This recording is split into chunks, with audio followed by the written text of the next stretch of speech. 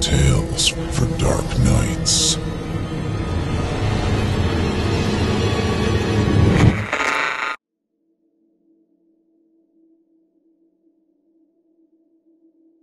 A Ghost Story by Mark Twain. Narrated by Otis Jiry.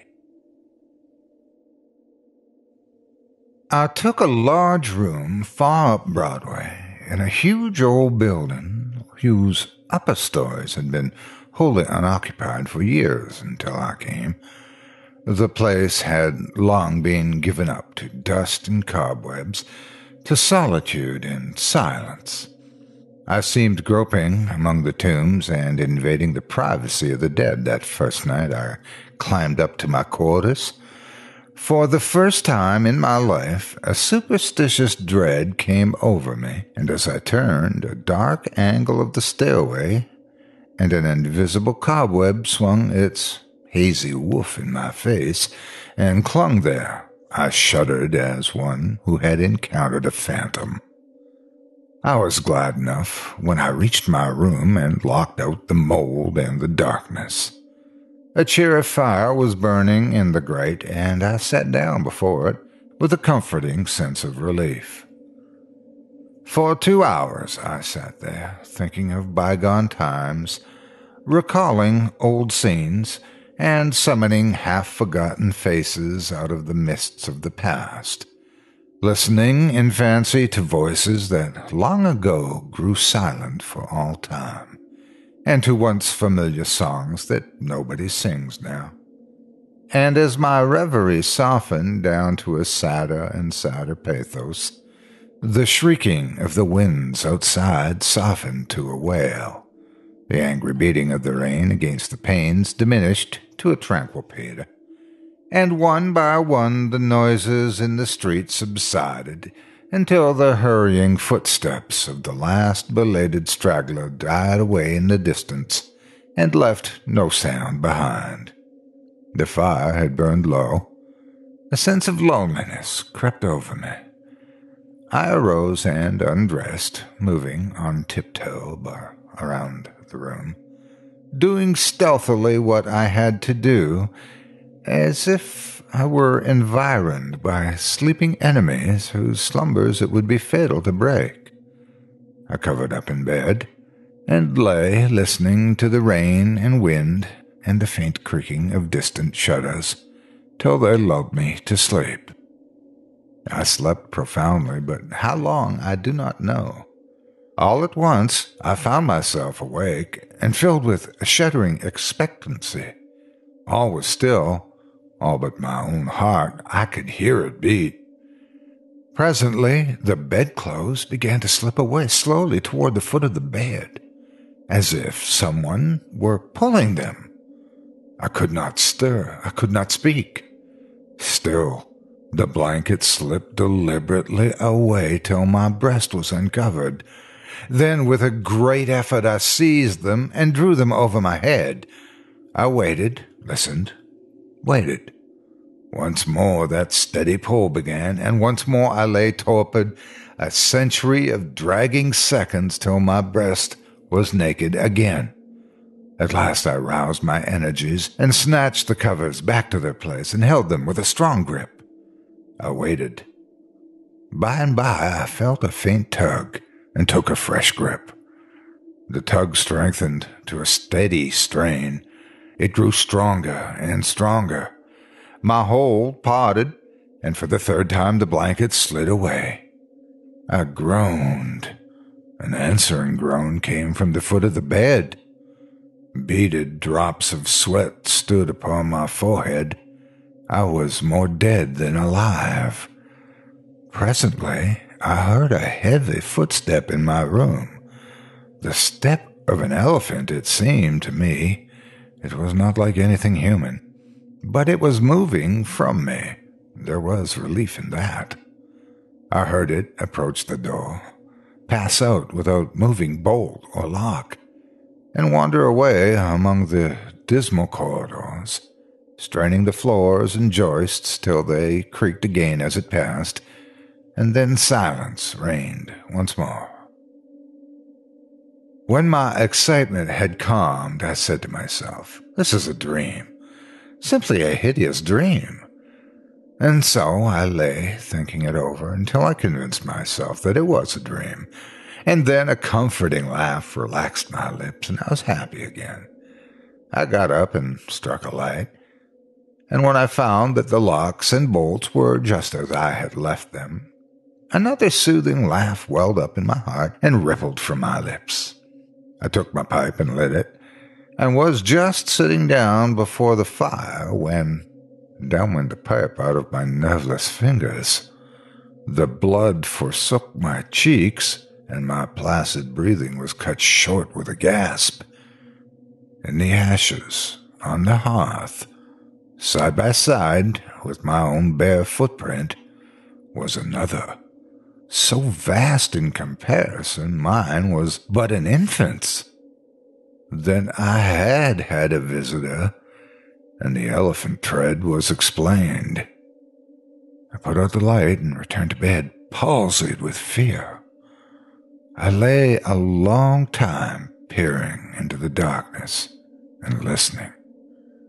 Then I heard a grating noise overhead, like the dragging of a heavy body across the floor. Then the throwing down of the body and the shaking of my windows in response to the concussion. In distant parts of the building I heard the muffled slamming of doors. I heard at intervals stealthy footsteps creeping in and out among the corridors and up and down the stairs. Sometimes these noises approached my door, hesitated, and went away again. I heard the clanking of chains faintly in remote passages, and listened while the clanking grew nearer, while it wearily climbed the stairways, making each move by the loose surplus of chain that fell with an accented rattle upon each succeeding step as the goblin that bore it advanced. I heard muttered sentences, half-uttered screams that seemed smothered violently, and the swish of invisible garments, the rush of invisible wings. Then I became conscious that my chamber was invaded, that I was not alone. I heard sighs and breathings above my bed, and mysterious whisperings. 3 little spheres of soft, phosphorescent light appeared on the ceiling directly over my head, clung and glowed there a moment, and then dropped. 2 of them upon my face and 1 upon the pillow. They splattered liquidly and felt warm. Intuition told me they had turned to gouts of blood as they fell. I needed no light to satisfy myself of that. Then I saw pallid faces, dimly luminous, and white, uplifted hands floating bodiless in the air, floating a moment and then disappearing. The whispering ceased, and the voices and the sounds, and a solemn stillness followed. I waited and listened. I felt that I must have light or die. I was weak with fear. I was slowly raised myself towards a sitting posture, and my face came in contact with her clammy hand. All strength went from me apparently, and I fell back like a stricken invalid. Then I heard the rustle of a garment. It seemed to pass to the door and go out. When everything was still once more, I crept out of bed, sick and feeble, and lit the gas with a hand that trembled as if it were aged with 100 years. The light brought some little cheer to my spirits. I sat down and fell into a dreamy contemplation of that great footprint in the ashes. By and by, its outlines began to waver and grow dim. I glanced up, and the broad gas flame was slowly wilting away. In the same moment, I heard that elephantine tread again. I noted its approach nearer and nearer, along the musty halls, and dimmer the light waned. The tread reached my very door and paused. The light had dwindled to a sickly blue, and all things about me lay in a spectral twilight. The door did not open, and yet I felt a faint gust of air fan my cheek, and presently was conscious of a huge, cloudy presence before me. I watched it with fascinated eyes. A pale glow stole over the thing. Gradually, its cloudy folds took shape. An arm appeared, then legs, then a body, and last, a great, sad face looked out of the vapor. Stripped of its filmy housings, naked, muscular, and comely, the majestic Cardiff giant loomed over me. All my misery vanished, for a child might know that no harm could come from that benignant countenance. My cheerful spirits returned at once, and in sympathy with them the gas flamed up brightly again.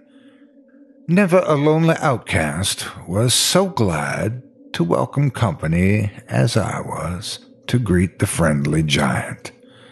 I said, "Why, is it nobody but you? Do you know I have been scared to death for the last 2 or 3 hours? I am most honestly glad to see you. I wish I had a chair. Here, don't try to sit down on that thing." But it was too late. He was in it before I could stop him, and down he went. I never saw a chair shivered so in my life. Stop, you'll ruin it." Too late again. There was another crash, and another chair was resolved into its original elements. "Confound it! Haven't you got any judgment at all? Do you want to ruin all the furniture in this place? Here, you petrified fool!" But it was no use. Before I could arrest him, he had sat down on the bed, and it was a melancholy ruin. Now, what sort of way is that to do? First, you come lumbering about the place, bringing a legion of vagabond goblins along with you to worry me to death, and then when I overlook an indelicacy of costume, which would not be tolerated anywhere by cultivated people, except in a respectable theater, and not even there if the nudity were of your sex, you repay me by wrecking all the furniture that you can find to sit down on. And why will you? You damage yourself as much as you do me. You have broken off the end of your spinal column and littered up the floor with chips of your hams till the place looks like a marble yard. You ought to be ashamed of yourself. You are big enough to know better." "Well, I will not break any more furniture. But what am I to do? I have not had a chance to sit down for a century." And the tears came into his eyes. "Poor devil," I said. "I should not have been so harsh with you. And you are an orphan, too, no doubt. But sit down on the floor here. Nothing else can stand your weight. And besides, we cannot be social with you way up there above me. I want you down here where I can perch on this high counting-house stool and gossip with you face to face."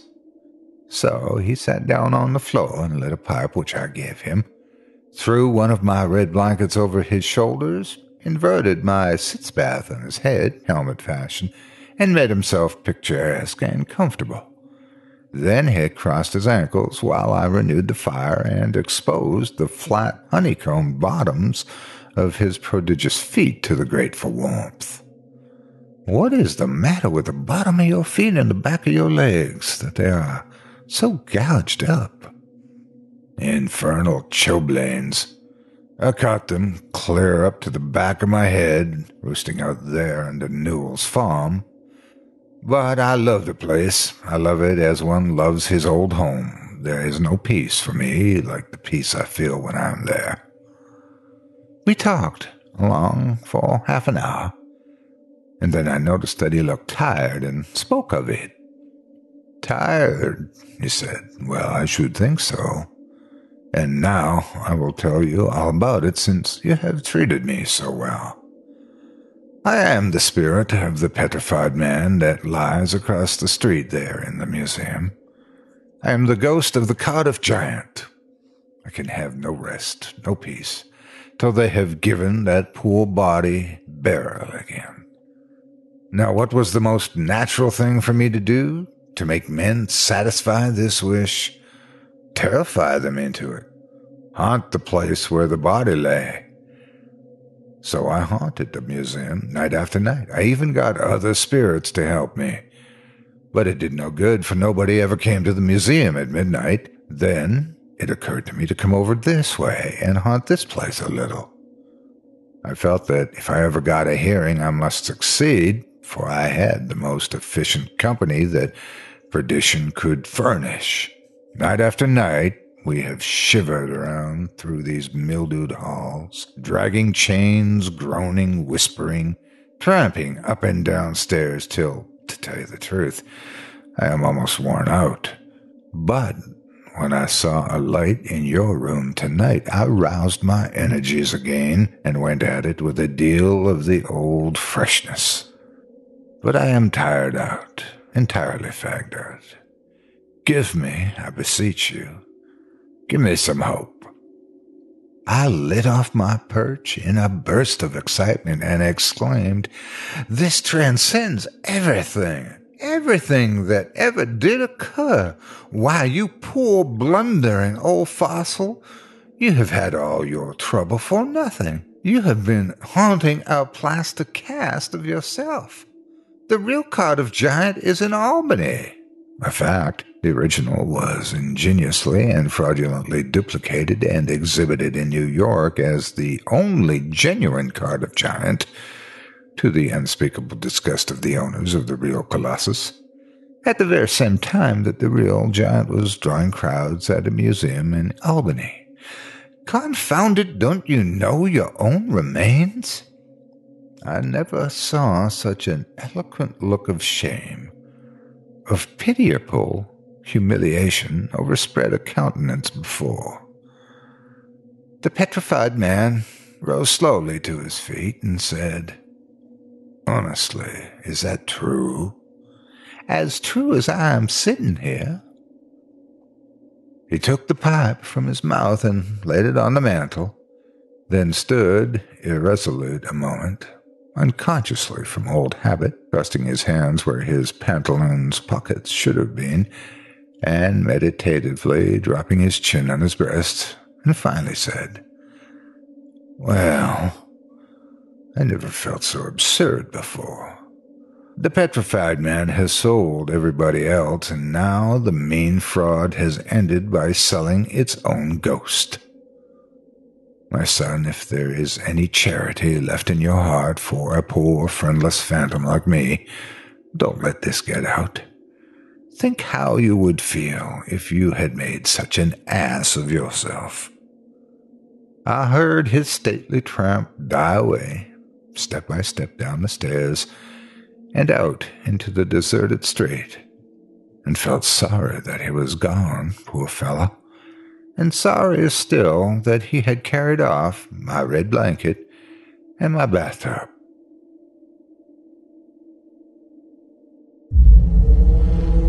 Chilling tales for dark nights.